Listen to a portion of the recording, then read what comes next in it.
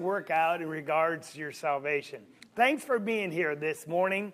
It's sometimes tough after a long week. We get beat down by the world, and it's our turn to come here and recharge, revitalize our souls and, praise God and just be with people that are on the same path, the same journey as we are. That's because we live in an uncertain world. It's amazing. Every time you turn around, what used to be true is now doubtful. That which used to be the norm is now rejected. It's just an upside-down world, isn't it? And it just seems it accelerates, and it's so hard to acclimate to what is true and what is not true, and what is to be expected of us and what's not to be expected. And your life just feels upside down, doesn't it? But that's life on this world. It's a life of uncertainty. That means that you just can't be certain about a lot of things. And there's no real guarantees, are there, in life? I mean, there's no guarantees of how long you're going to live. There's no guarantees about the government, the economy. There's no guarantees about your health. There's just uncertainty. And life's about risk, isn't it? And the unknown. Oscar Wilde wrote, the very essence of romance is uncertainty. I imagine if you knew every time the guy's going to get the girl and the girl's going to get the guy, you wouldn't watch the movie. Oh, wait a second. They do anyway. But they create that romantic tension, excuse me, that romantic tension that will they fall in love or not. And it's when it all works out, you go, well, it's uncertainty. You can't escape it. Now, the downside of uncertainty, it really makes us feel vulnerable, doesn't it? When you don't know for sure if something's going to work out or happen, it creates this vulnerability about yourself, and you feel, unstable. And because of that, people don't like things that are unstable, so they'll try to resolve that uncertainty. They'll try to do it quickly. Sometimes they'll run away. Sometimes they'll grab onto whatever information seems to fit their thank you very much, fits the scenario, even if it's bad information. Because we don't like unstable foundations, do we? We want things very clear, very precise, but yet, life is full of uncertainty, and we have to discern the difference between probability and possibility. Now, what does that mean? Is it possible that the plane you fly in could crash? Is it very probable that'll happen? No. One of the safest ways to travel. Is it possible the business you start will not succeed? It will fail and you'll be bankrupt. But is it probable? Well, the probability goes up because a lot of businesses do fail. What if we can't make the payments? People sometimes are so fearful of the possibility that they never step out and try anything. Is that not true? Buy a car, purchase their first home. When you were young and courting or wanting to find a life mate, what if she says no when I ask her out? Is that a possibility? Well, with some of us, the possibility is higher than others. But if you let the possibility rule your life, you will never do anything. It paralyzes us, doesn't it? The uncertainty. It paralyzes from taking any action, from ever starting, ever beginning anything of noteworthy. But what if you knew for certain before you started how things were going to work out? Would that change things? Well, in the world, everything is uncertain. But when it comes to our relationship with God, the probability is always 100%. We can live a life of certainty. Now, constantly, I deal with people, and people express their doubts that they're going to heaven. And perhaps that's the saddest thing that a person can struggle with when they come to Christ after all that God has done. They're just not sure they're going to make it. And that uncertainty does paralyze them. It fills them full of frustration and sometimes sadness and despair. And sometimes Satan will use it and magnify it so much they'll just quit altogether. You hear statements, well, I don't know if I'm good enough. I don't know if I have the strength to make it. And that uncertainty can drive them away from the Lord altogether. Well, we're here to change that. Because when you come to Christ, you come to understand one thing. You can know assuredly that you're going to heaven. That's what God came or sent Jesus down to promise us. And that's what we're going to look at in this morning's lesson. And we're going to continue it, Lord willing, next week. But we're going to talk about the assurance you can have you're going to heaven. Because we already talked about, you can find Christ Church. You know there's just one. You can know you're part of his church. And now it's going to be very personal. You can know you're going to heaven without any doubt.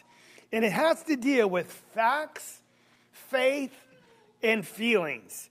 And the text that I would draw your attention to is one in 1 John chapter 5, where John is writing, because this is not a new problem. He was dealing with people and Christians of the very first century. He says, I write these things to you who believe in the name of Jesus Christ, that you may know that you have eternal life, that you can have confidence. See, they were doubting. They were having issues with their faith or being confident, a life of certainty that they're going to heaven. So with that being said, let's look at this idea of fact, faith, and feelings. And what I mean by that, this is a title lesson that's been put on sermons from way hundreds of years ago. It's nothing new, but it's a way to describe really how we're supposed to order our things in our life, because God is very clear. And I want you to think of a train, because if you have an engine and then you have the fuel car, the tinderbox, whether it's full of coal or wood, then you have maybe some, but the last one here on picture is a caboose, right? The engine, the middle car, and the caboose. Now, does the caboose ever drive the train? It doesn't. See, who was that young kid that said that? Everyone can understand that with certainty. The caboose does not push the train. The engine pulls the train. But when we put some words on here, fact, faith, and feeling, do often feelings drive people's life? And there's the problem. I don't feel good enough to go to heaven. I don't feel like I'm saved. Now, feelings are important. We're not going to dismiss them. We just want to put them in the proper order. Because God is very clear about his order. It has to be facts first. And out of your facts comes your faith. And out of your faith, you should have some feelings. And so every now and then they'll have someone, because they're trying to push more lottery sales, someone is bought a lottery ticket and they're checking their ticket against the numbers that were drawn the night before. They check them, and they get to the last number, and all of a sudden they scream for joy. Where does that feeling come from? From the fact that their numbers matched the winning numbers, and now they're a millionaire. And so they believe that they can go down and cash that ticket in for all that money, right? And that creates that joy. And then you share it with your spouse, and the spouse says, I don't believe it. And what do they want? Give me the ticket, and then they do the same thing. They match them up. But when they see the fact is true, it produces a confidence. And then now they're ecstatic as well. Now, faith never determines facts. And yet that happens to a lot of people. Well, I believe. Well, it doesn't matter if you believe it or not. If it's not true, just because you believe it doesn't make it true. Facts drive our life.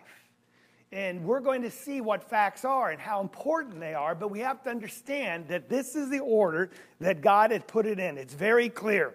In John chapter 10, Jesus said this, if I don't do the works of my Father, don't believe me. But if I do them, don't believe me, what I say, but believe the works so you may know and understand The Father's in me and I in the Father. He says, look at the facts. If I did them, then have faith. Nicodemus came to Jesus by night in John chapter 3 and verse 2. And this is what he said. Rabbi, we know. We have confidence. We're certain that you have come from God.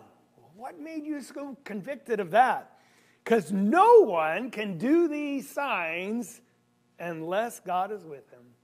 See, he looked at the facts of what Jesus was doing, the miracles, and that gave him the faith that he came from God. And so, motions cannot and must not drive our facts, our engine. They do not determine our faith. Now, we have a problem with a feeling culture, don't we? When we look about facts, we don't live in a culture that deals with facts very much. It's not really even about faith. It's really about feeling. Because it used to be in my parents' generation that they didn't express feelings a lot, did they? They were told that real men, well, don't cry. And I don't know if this was the norm, but my sister and I were just talking the other day about our dad didn't hug a lot.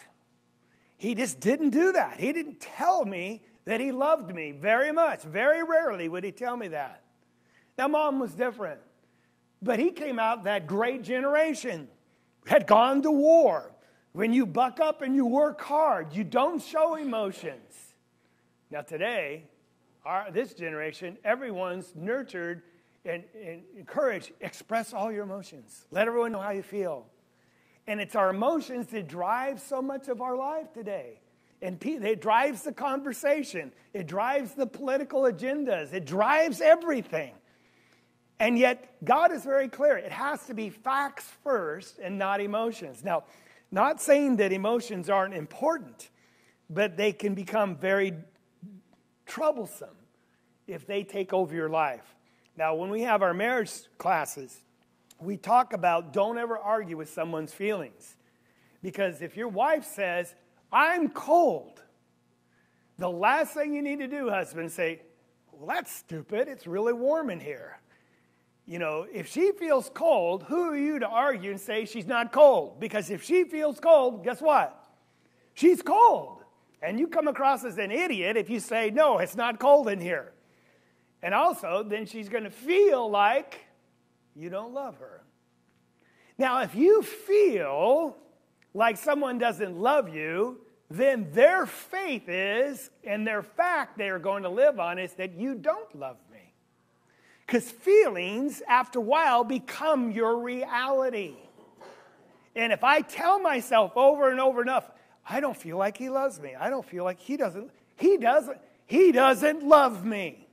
And feelings now become your facts, whether they're true or not. And that's the danger in our society. I feel smart, therefore I am. Boy, that gets a lot of people in trouble. You go to the doctor, and he tells you, I'm sorry, you've got 2 arteries that are plugged. You need to have bypass surgery immediately. And you reply, that can't be because I feel fine. Has that ever happened? See, your feelings do not determine truth, even though we live in a feeling culture.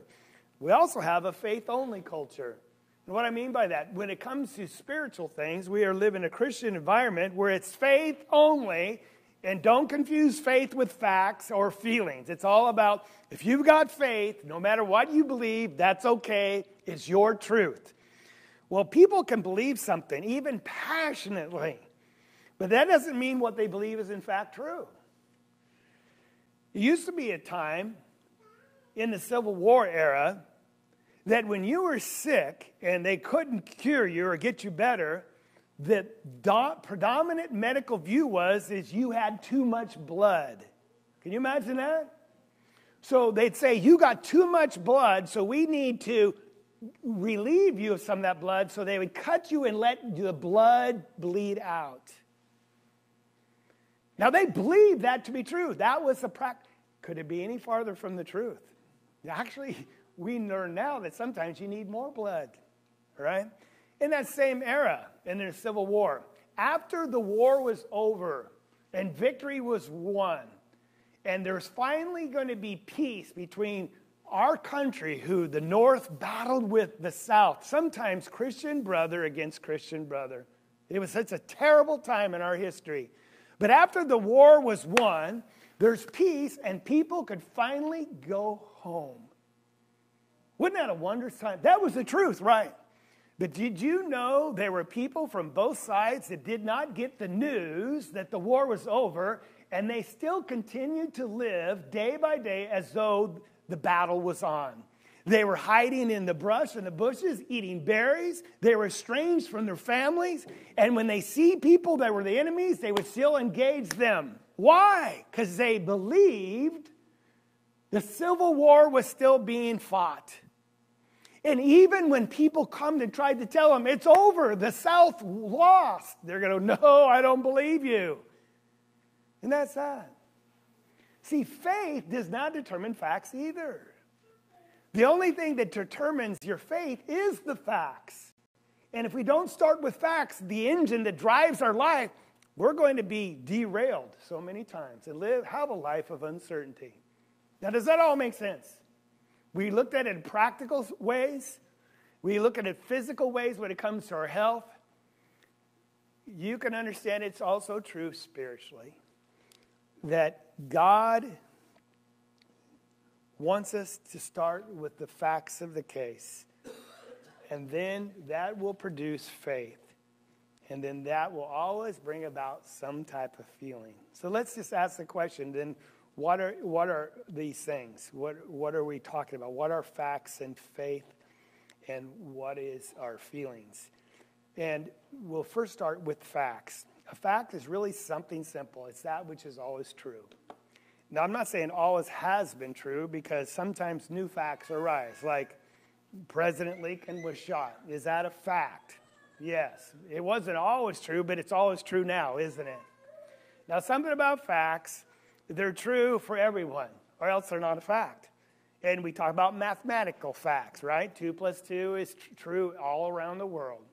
And that's what makes them so universal, and that's what makes them so, faith-producing, because they're certain, and you can build a foundation on them. Now, there's something about facts. It doesn't matter if you believe them or not. They're still true.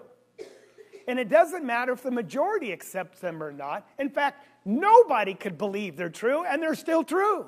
They're independent about anybody's acceptance, because facts are authoritative. Now, I'll give you an example. There was a time that they thought that Earth was the center of our solar system, until science proved it's not the Earth, but it's the sun, actually. But until that time, everybody believed that which was false. Now, did that make the sun the center of our solar system just because everyone taught that? No. They were teaching that which was wrong. But the fact was still out there. It's the sun. Now, we live in a culture today that says there is no God, that Christianity was written by a bunch of men, that it's full of lies, that same-sex marriage is okay. And the predominant view is those things are all true. But facts don't care about what people think. Facts just care about what is true. Facts are so important that God wrote a book of them. That's what this is. Jesus said, sanctify them in thy truth. Thy word is truth. What sets us apart from the world? What gives us direction? What gives us some kind of certainty? It's the truth. It's the truth that is found in here about physical things, about how we got here, what we're supposed to do while we're here, and where we're going. Let me give you an example. People say, well, man, my feelings, I just can't control them. And here's a fact. In Genesis chapter 4, it's amazing how the Bible just deals with all the anatomy and the biology of our emotions, our spiritual being. Cain is very upset because God did not accept his sacrifice because he didn't offer it correctly. So in Genesis 4, in verse 4, he says he became very angry and his countenance fell. He was depressed. Feelings, right? And so the Lord said to Cain, here's the fact. Why are you angry? Why is your countenance fallen? If you do well, will not your countenance be lifted up? There's a fact. Your emotions are often tied to what you do, because God has put in us a conscience. And when you do that which you know is wrong, you should feel sad, because your facts are driving your emotions now. But when you do what is right based on facts, and you base your actions on it, you will feel better. Facts will drive your emotion, not the other way around. Now, how would you learn those things? Unless we read the Bible.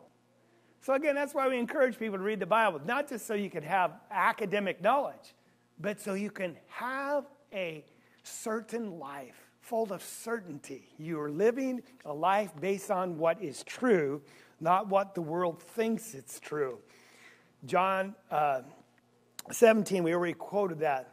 And that leads us to the idea of faith in. Well, what's faith? Faith is simply a conviction. It's not a think so. It's not I hope so. A faith says I know so.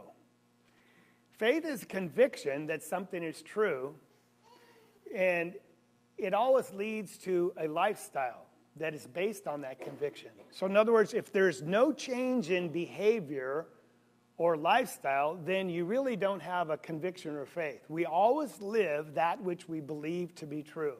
For example, when you get in your car and you come down to the stoplight and it turns yellow and it's just about ready to turn red, what do? All right, I know some of you hit the gas pedal. No, I'm talking about the rest of us. What do? You hit that other pedal, right? And you hit that brake. What is your faith that caused you to hit that brake? That car is going to stop. Do you trust that brake to stop you? Yes, and it's all based on the facts about how it was designed and physics, whether you understand it or not, your personal experience, but those facts drive your faith, don't they? And that drives your action. Hit that brake, and I'm not scared of dying because I expect that car to stop me every time. Isn't that not true? And so that's what faith does. It's a conviction. I know this will happen, and so I'm going to base my life on it. Now, the word faith is so important. It's used some 450 times in the New Testament, the noun and the verb. God wants us to live a life of faith. Without faith, Hebrews 11, verse 6 says, it's impossible to please God. But everyone that comes to him must believe that he is, and you must be convicted that he'll reward you if you diligently seek him. But again, feelings don't produce faith. Faith is going to produce a feeling. And faith does not produce facts. The only authoritative thing is the facts that God has given us. So a lot of people are adamant about their faith, and they think, well, just because I believe it, therefore it's true. That's not the case. And so we all should question, where does my faith come from? And that's why we read that text that is so imperative, Romans chapter 10 and verse 17. So faith cometh by hearing, and hearing the word of God. I know it because God said it, and that settles it.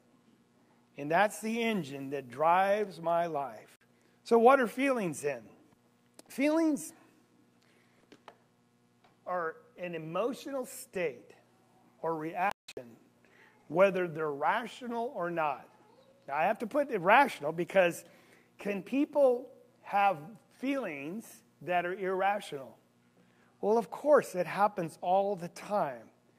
But true facts that produces faith should always result in the proper emotions. And if there are no emotions, then you have to question whether you really have the faith. For example, someone gets the terrible news, there was an accident, and you find out that your loved one died. Should that produce an emotion? Well, certainly. And if it doesn't, you would wonder what is wrong in that relationship. There was a basketball player, South Carolina, basketball was playing NC State, and one of the players fell on the floor. His heart stopped yesterday for 3 minutes. 3 minutes. And they had to do CPR, use the shockers, And the coach called the mother, who was 4.5 hours away, and she got home late and turned the TV on, and she saw a guy lay on the floor, and it hadn't been determined which player it was, and she had to wait, and finally they said it was her son. Do you think that produced the emotion? And she had to drive 4 hours to get there to be with him in the hospital. He's alive now, conscious and doing well, but his heart had stopped for 3 minutes. That was a fact. The faith was that if he didn't get resuscitated, he would die. And now it produced an emotion in her. You can imagine that. But sometimes the emotion is joy, isn't it? Sometimes it's happiness. It's when the man asks the woman, will you marry me? And she says, yes. You will? And there's great joy. When a baby's born, and it's a boy, it's a girl, and it's healthy, there's great joy. And there should be great joy when you and I know we're going to heaven. Even though we live in an uncertain world, there's something that is certain. That I don't care what happens down here, I know that I'm going to heaven. So how can you be so certain? Because the facts that produce my faith, that gives me such confidence and joy. So let's talk about, real briefly, just some facts to build on, and then we're going to expand on them, Lord willing, next week. Because I'm just introducing this concept. Your life has to be driven on the facts of God's word. And you may have to have a conviction they're true because God made them and it's impossible for him to lie. And when you have a faith based on that, it's going to change your whole life, your whole personality, your whole demeanor. You're going to have joy rather than despair. You're going to have happiness rather than sadness. There's going to be a skip in your step. That's what I was trying to say. Let me just share 4 things. And they're just universal, we know them, but it's never inappropriate to talk about them again. First of all, a fact.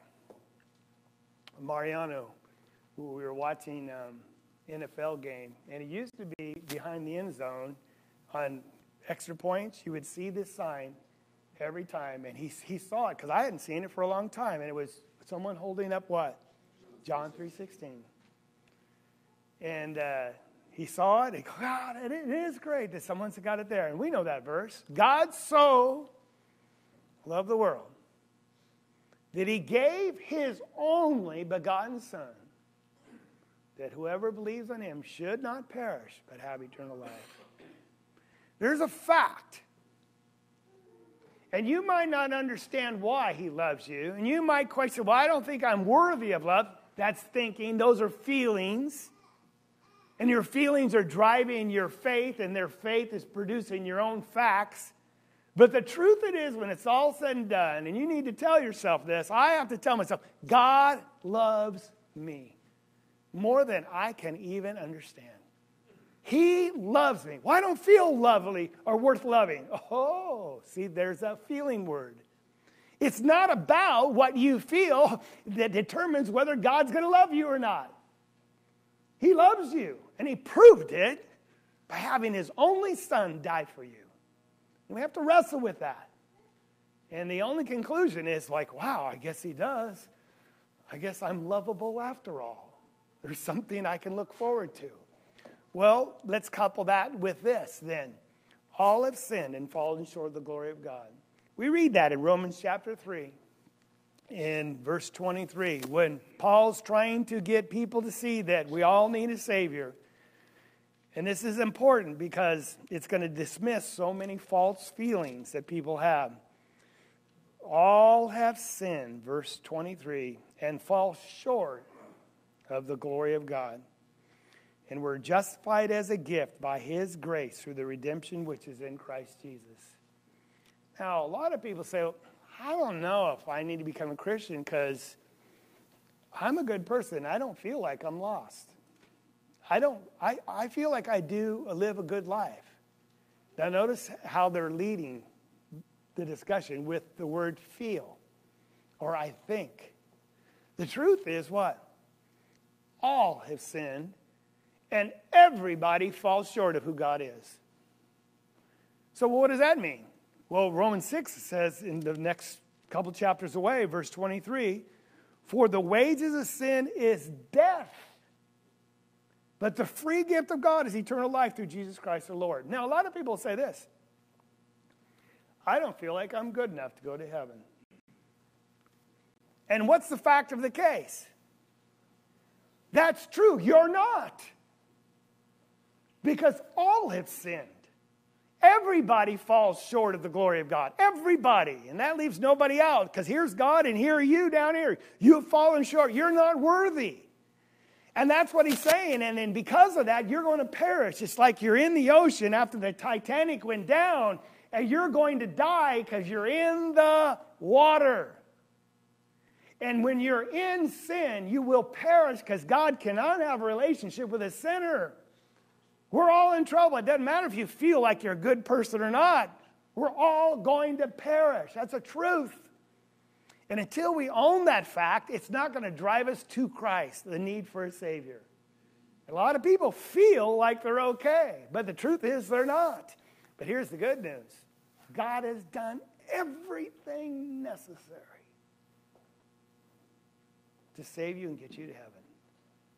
That's grace. Grace is God doing for you what you could not do for yourself. So you're in the water. The Titanic is now floating to the bottom of the ocean. It's cold. There's icebergs in the water. And you're feeling yourself get numb. And finally you hear a whistle. Someone's blowing. And it's someone in a lifeboat. And they're coming around trying to find survivors.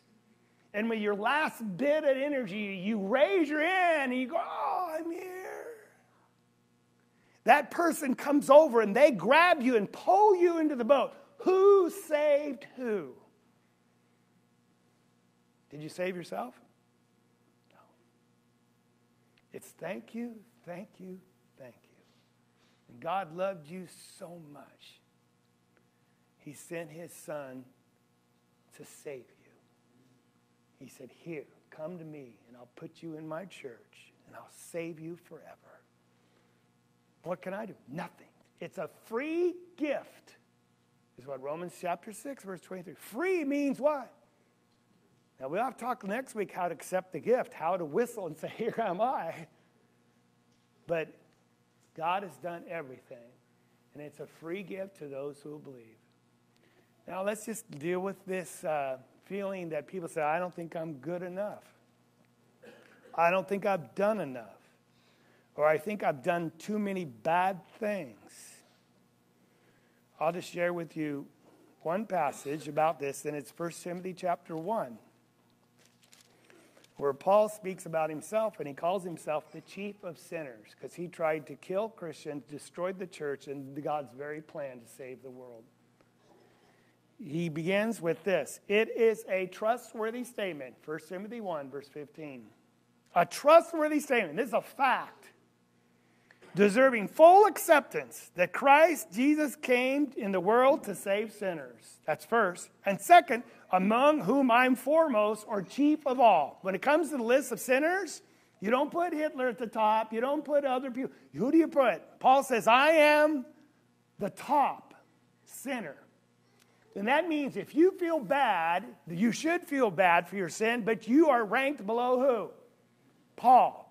So take some comfort in that. All right? You're not as bad as he is. He said this is a trustworthy statement. And yet for this reason, I found mercy. In order that in me, as the chief or the foremost, Christ might demonstrate his perfect patience and as an example for those who would believe in him for eternal life. So what is Paul saying? As the chief, if God can save me, guess what? He can save you. You're never good enough. That's the point. God's going to do the saving for you. And when he saves you, you are saved through and through. And you can know for certainty you're going to heaven because it's not based on what you didn't do or did do. It's what God did for you. And that's why we have a life of joy. And that's why we have a life of certainty and hope and expectation And we're not weighed down by this world, and we're not swayed to follow the world because we've got a direction we're going. And don't bother me with this stuff of the world because I'm going to heaven. Don't weigh me down. Don't distract me. Don't get me off course. I'm going to live with Jesus. And since you know it's true, it gives you this stamina, this energy that you can't have without the facts that drive your faith that produces those kind of feelings. So we're all done. And it takes us back to where we start, where John wrote this. I wrote these things so that you can what? Know you have eternal life. You can know assuredly in an uncertain world of one thing, you're going home to heaven. You say, well, how does that apply to me? Come back next week and we'll talk about that in some specific detail. But those are the facts of the case. Would you believe it? If you believe it, you'll act on it. Because faith has to produce some action, or it's really not faith at all. And when you come out of those waters of baptism, having Christ, having washed away all your sins and added you to his family, written your name in the book of life, you're going to have a feeling of peace and joy you've never experienced before. If we can help you, won't you come as we stand and sing, when I've gone the last mile of the way.